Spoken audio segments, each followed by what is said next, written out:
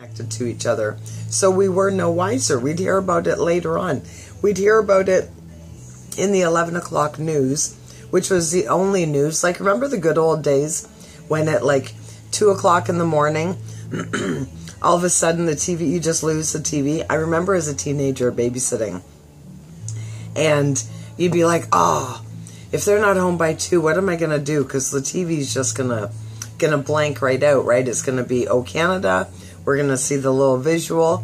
Have you seen that? I've shared that lately, you know, that little video of Oh Canada when they were signing off the TV station for the night for 6 hours or 4 hours, probably 4 hours is all that it was. But times have changed so much.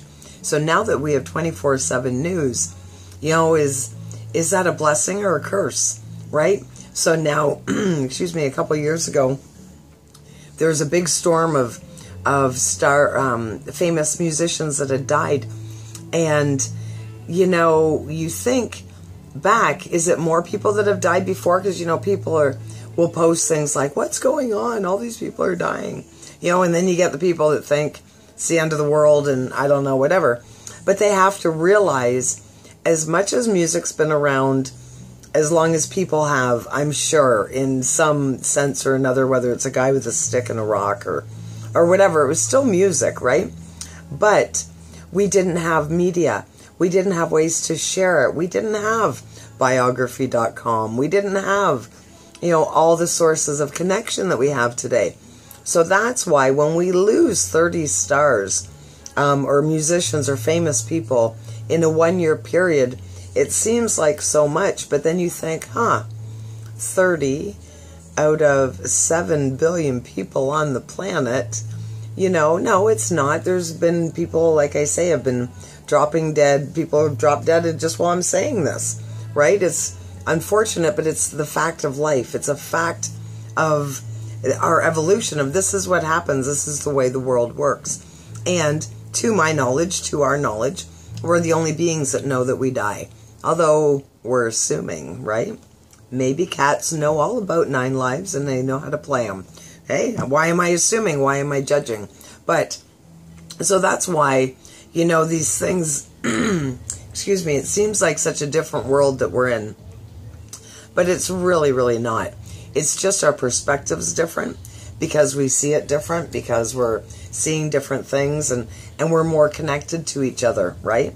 Which is probably why, you know, when you look back through history at the different world wars, for example, you know, back in the day of Hitler, he couldn't check on CNN to see what was going down, right? Like, boy, have things changed or what?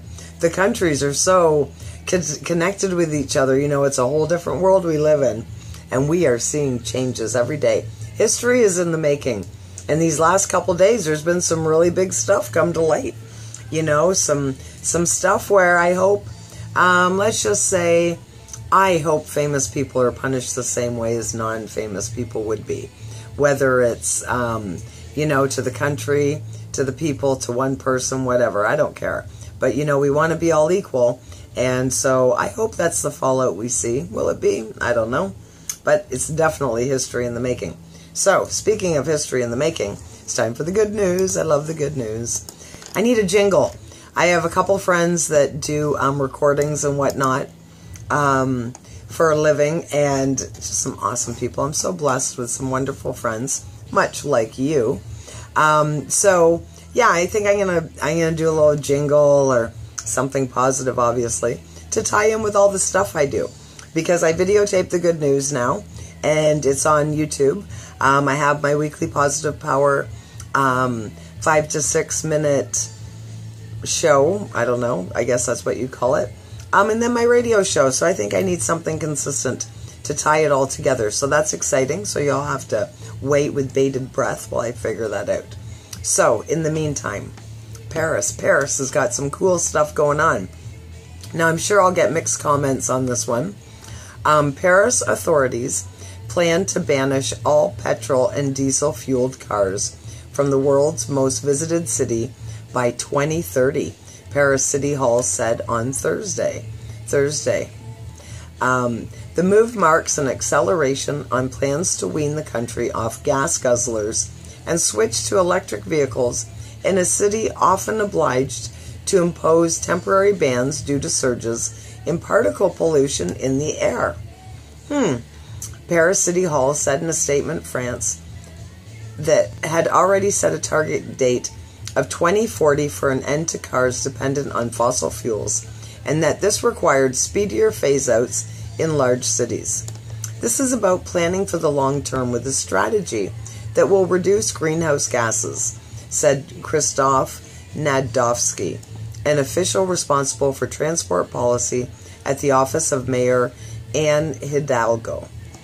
Transport is one of the main greenhouse gas producers, so we are planning an exit from combustion engine vehicles or fossil energy vehicles by 2030, he told France Info Radio. The French capital, which will host the Olympic Games in the summer of 2024 and was host city for the latest worldwide pact on policies to tame global warming, had already been eyeing an end to diesel cars in the city by the time of the Olympics. Paris City Hall, already under attack over the establishment of no-car zones, car-free days, and fines for drivers who enter the city in cars that are more than 20 years old, said it was not using the word ban, but rather introducing a feasible deadline by which combustion engine cars would be phased out. There are 32 million household cars in France, where the population is about 66 million, according to the 2016 data from the Argus, an automobile industry publication. Many Parisians do not own cars, relying on extensive public transport systems and, increasingly, fast burgeoning networks offering bikes, scooters, and low-pollution hybrid engine cars for short-term rental. Very good. The ban on petrol-fueled or gasoline engine vehicles, as they are known in the United States, marks a radical escalation of anti-pollution policy. Many other cities in the world are considering similar moves, and China, the world's biggest polluter after the United States, recently announced that it would soon be seeking to get rid of combustion engine cars too. Wow, what a big thing that is. Talk about history in the making. Wow. So I went for a meeting Sunday morning in London, Ontario, which is about an hour from here. And it was at the Marriott in London. And as I was pulling out of the driveway, because I was parked at the back, because I was running late, because that's how I roll. So I'm parked away at the back, and I'm pulling out to the front. And as I'm driving up, I see these 3 spots. And I think it was 3. It was at least 3. And right at the front of the spots, it looked like they had an air pump for tires. So I'm pulling up, and I'm thinking, what the heck? That's weird. I've never seen that before. And then I realized it's an electrical system for electric cars, so that you can plug right in. How cool is that? Because I have thought of that, excuse me, before, that, you go out and you get the electric car, you put all that money into it, but then how does that change your life? How long is it good for? Would you be able to go, like, I travel an hour away all the time.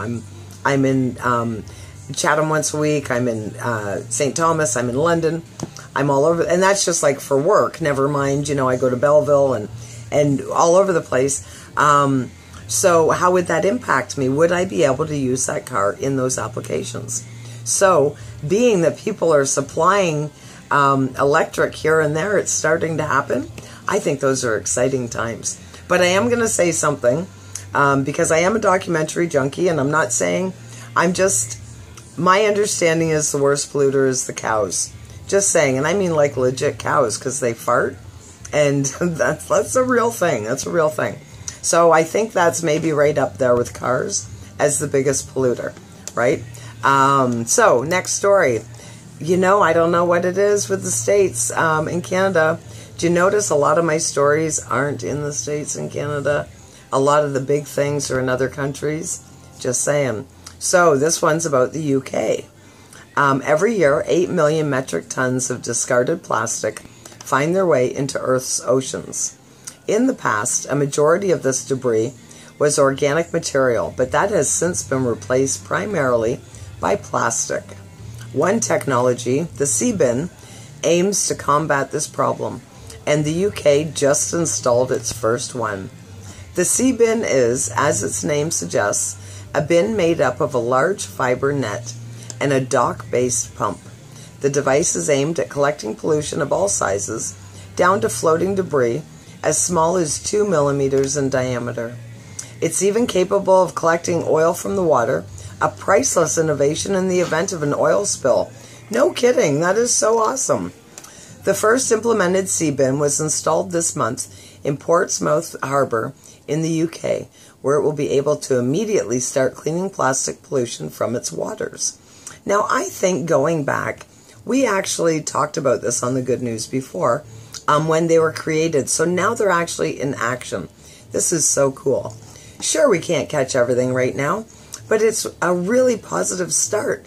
The device's creators, Pete Seglinski and Andrew Turto, told the Huffington Post, "It's a big mission, but it can be done. In fact, we're doing it right now." See, we can't look at it as a big obstacle and just give up, right? Things can be done. Start small. Baby steps are still steps. Cleaning plastic pollution. The C-bin works by creating a flow of water into the bin, bringing with it any surrounding debris that is then caught in the net.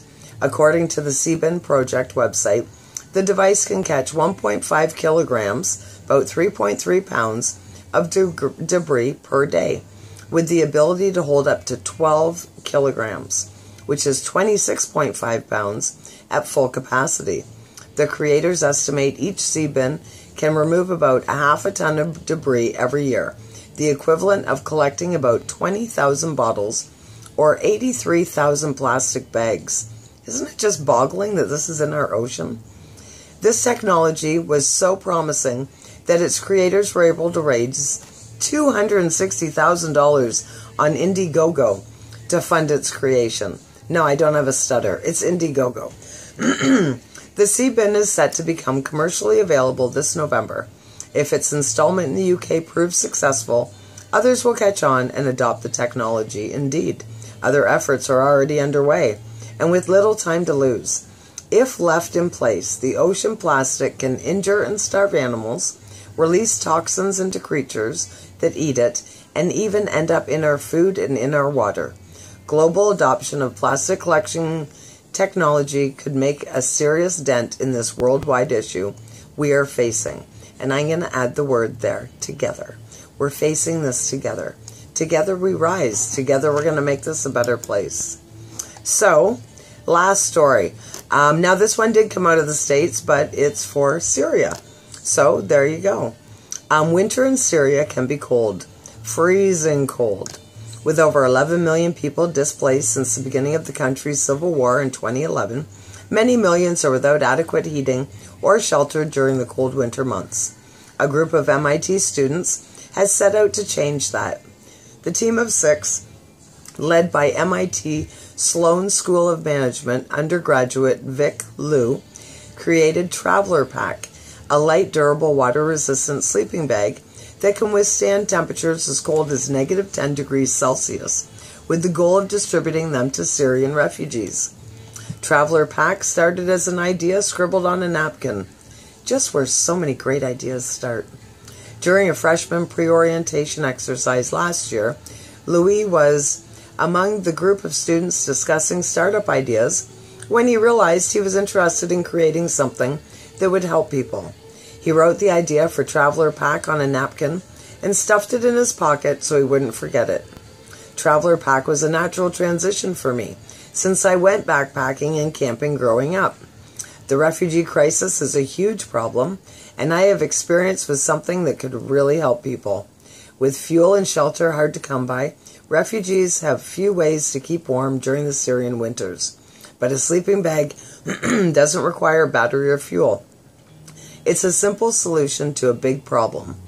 The idea grew from there, and with the team sewing together its first prototype sleeping bag in a dorm room over the winter.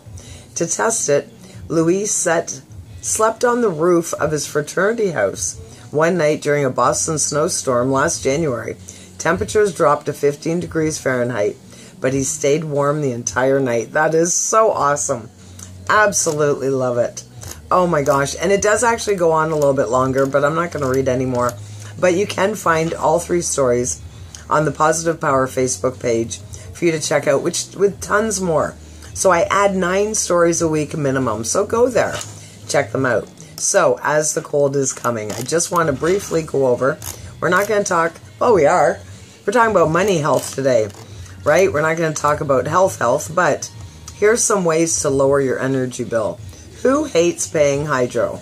I do, you do, everybody does. I mean, we need it, but we know we're being gouged, but it's up to us to make a difference. So control how much you use. So here's your tips. Change your light bulbs. Use a programmable thermostat. Go solar if you can. Get rid of your second fridge, right? Or you don't need a beer fridge in the we're so Canadian.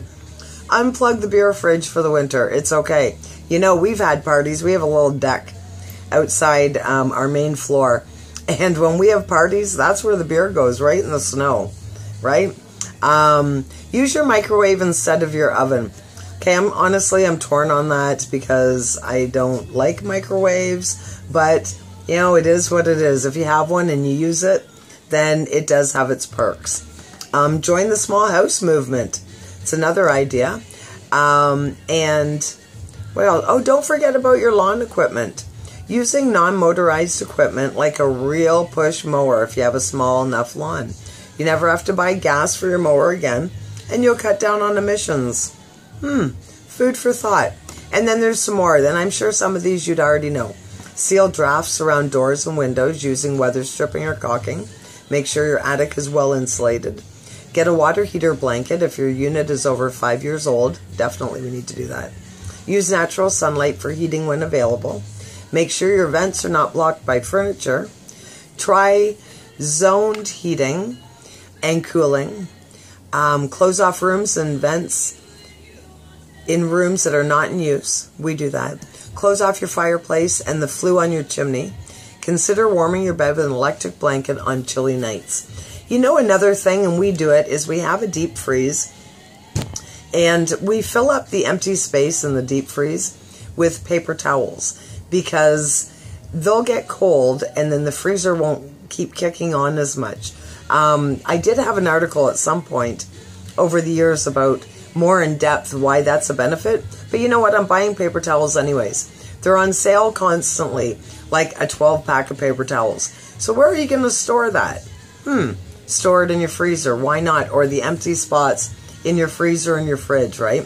Whatever works. Because you know what? If you've got $5 to your name, I would rather see you have it than see you give it to anybody, the energy company, anybody in a big business, right? You work hard for your money. I'd love to see you keep it. So there you go. There's the good news for today with some energy tips. I hope you enjoyed it. So we are done in 8 minutes. So we'll go back to the stream for a couple more songs. Thank you so much for joining me. I love getting together with you 3 times a week. You uplift me, I uplift you. We learn together. And we sing these great positive songs, you know. It's like positive affirmations in music form. Absolutely fantastic.